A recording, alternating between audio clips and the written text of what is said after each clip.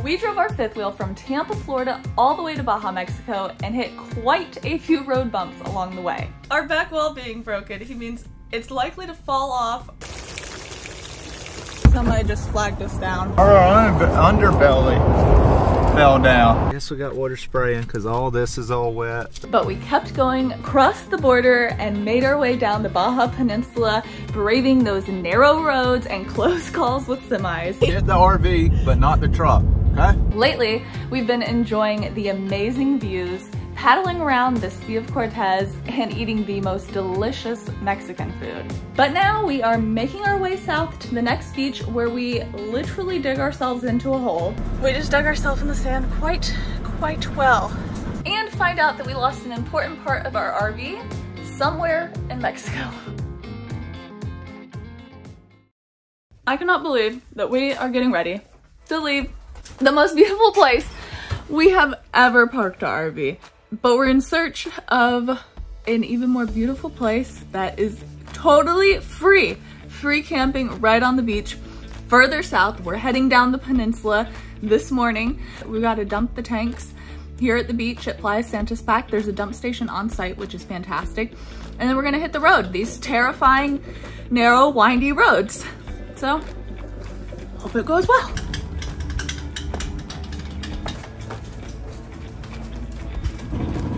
You went too far. See if it'll come out. Okay. Put the paddle boards in before we close the other side, or you're not gonna be able to make that turn, I don't think. Yes, we've decided we're gonna try to leave our paddle boards inflated and just put them inside here. I was thinking it could go like on the couch, like in the middle. Oh gosh, not on the table, it's in the water. Oops. Okay, we decided to reposition the paddle boards. This one will hopefully right here, kind of hold this one in place once the other slide is in. We don't know what we're doing. We're just waiting. You don't like the coffee anymore? Nah, I miss creamer. We gotta go to the grocery store. Well, we need normal creamer though. Oh, well, what I think is normal, I guess. I guess if you're from Mexico, then this is normal. I don't like it. There have been lots of birds here, which have been nice to watch, but they have been pooping on the Starlink. Ugh, it's not coming off. A few of the people here actually have bird feeders, like hummingbird feeders and regular like birdseed bird feeders on the backs of their RVs. So it attracts a lot of birds, and they're fun to watch, you know? This is definitely the sketchiest dump station we've ever dumped at, but you know, I'm not sure I expected anything else. It's not great. And there's like 10 people staring at us right now. I guess other people don't bring their big rigs up here. It's you're kind of uphill, but it is kind of leaning towards it. So we'll see. We're gonna get as much as we can out. So it's like going from here into this hole in the ground over here, which is, and then they pump it from the hole in the ground. I'm assuming it's just a macerator pump, and then so the pump pumps it from the hole in the ground to another hole in the ground, and I assume that's their septic. I don't know. No water here, just the hole in the ground for dumping. But we are filling up our water with the agua purificada water anyways, using a water bladder, so not such a big deal.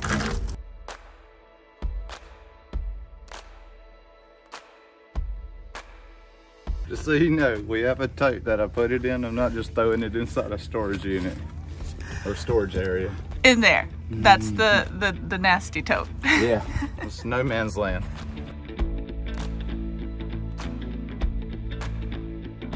These roads here have the most beautiful views, but it is also the most terrifying because you've got these tiny, windy, curvy roads through the mountains with water and cliffs on one side and no shoulder and potholes. Oh my gosh! We just passed one.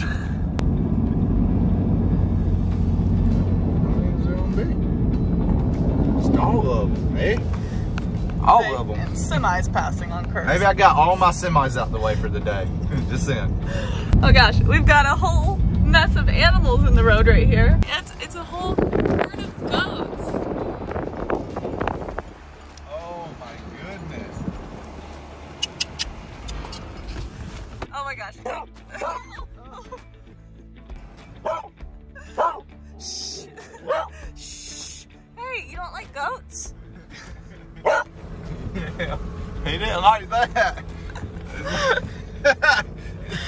Why did he care so much? I don't know. We've seen so many cows and he didn't care.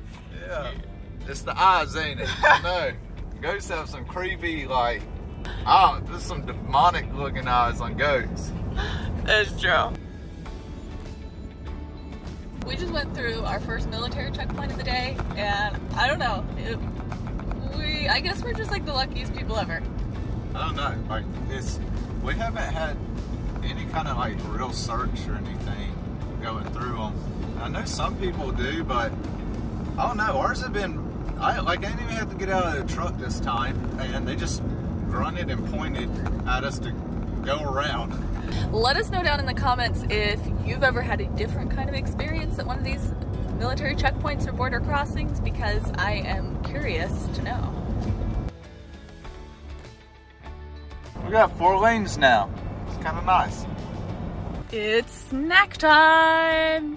I'm so hungry. We didn't eat enough breakfast today. We just pulled over on this little side road store stop for Craig to use the bathroom and run in to get us some snacks from this little mini market.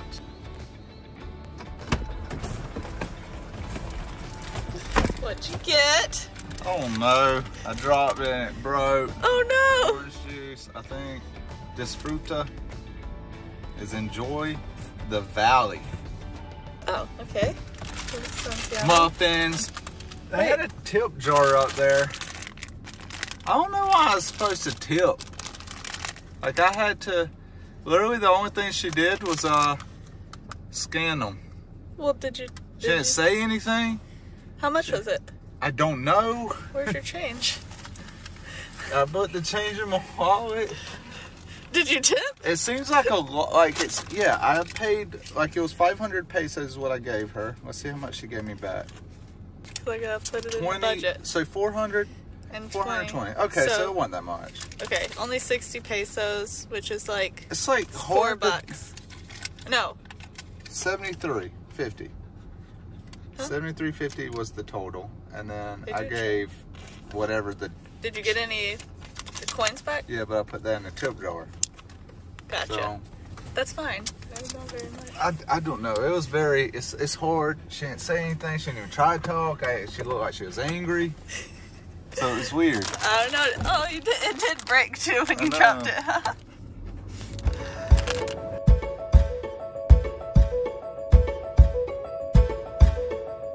I think this is the most terrifying road we've been on. It's very steep drop-offs. Somehow it seems on both sides, no matter which side you're on, you're getting steep drop-offs, and very, very curvy and narrow. There's guardrails, but I don't think they would do anything.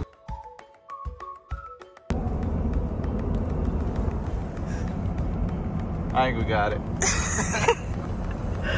We're just hoping that the box of DEF that we think is in the back is actually. Yeah, I wish I'd have checked when I got out earlier.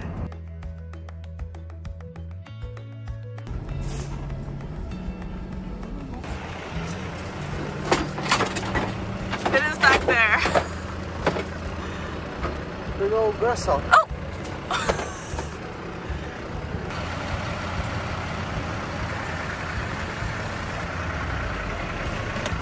Now we just stand here and wait forever.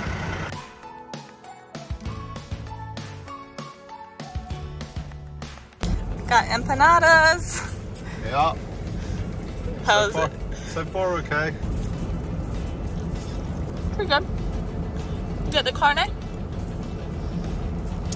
Carne. I wonder what kind of meat that really is. We are taking Mex 1 or like around La Paz, not down the Malecon area where the beaches are and everything with the rig. So we should hopefully miss the busiest parts of La Paz driving through with the RV. It's still pretty awful. But it's still pretty nerve-wracking. It just like all of a sudden was like bam, 4 lanes of traffic, people everywhere, cars, lots of stop signs. Woo. There are so many campers right now on this beach. I don't know if we're gonna find a spot. This is insane. Where's the Playa Santa's pack? This is like one of them 55 and older communities in like Florida or something. Packed in.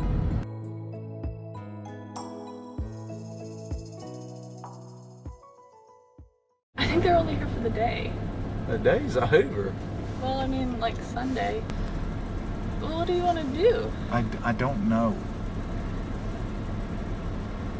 I don't really want to try and park in this soft sand right here in between, for some reason, where there's nobody else parked. I don't understand. Okay, well, what about backing into right there? I think we'll be blocking that truck. Ugh. Or we'll have to park really close to these other people, which will mess up our living area.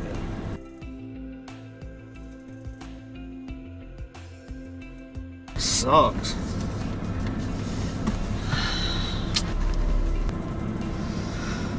We just dug ourselves in the sand quite well. We had to go either left or right. Left was very soft, right was apparently also very soft. Probably should have aired down the tires before going, but we're doing it now. While Craig's airing down the tires, I'm getting our traction boards out and sticking them behind the rear tires, and we'll hopefully come right on out. That's the hope anyways. I'll air the tires down to about 20 PSI and it will help us get out of here. I'm not sure though.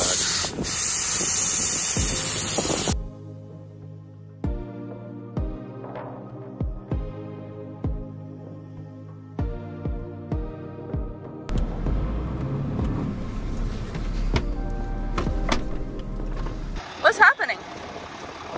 Did the tire spin? No. You're like not going? Are you in park? No.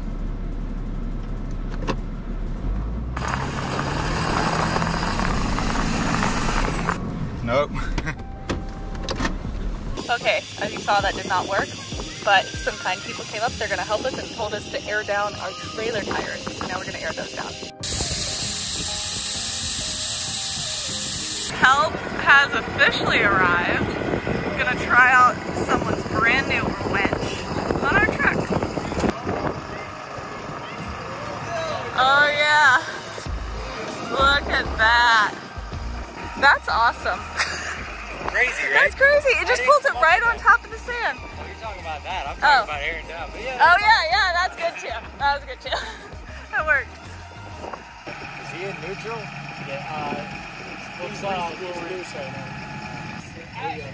Because you lose your strength. Just let him slide. Yeah, you're right. Oh, okay. Awesome. That's awesome. That good trick. We've decided to just park the rig by the dunes and possibly try to find a beach spot tomorrow. But to top it all off, when we went to try to level, we have discovered our back jack stand, the part that goes on the bottom, is just missing. Apparently, this pin broke off, and so we lost it, I guess, going down the road somewhere. I have no clue. Just put this on it again. Just let it rest on this piece of wood. I don't know what else I can do right now. Maybe La Paz has some RV trailer places. That was quite a day. Hit the subscribe button because this Friday you're gonna find out whether or not we even make it out of this place and where we go next on our Baja adventure.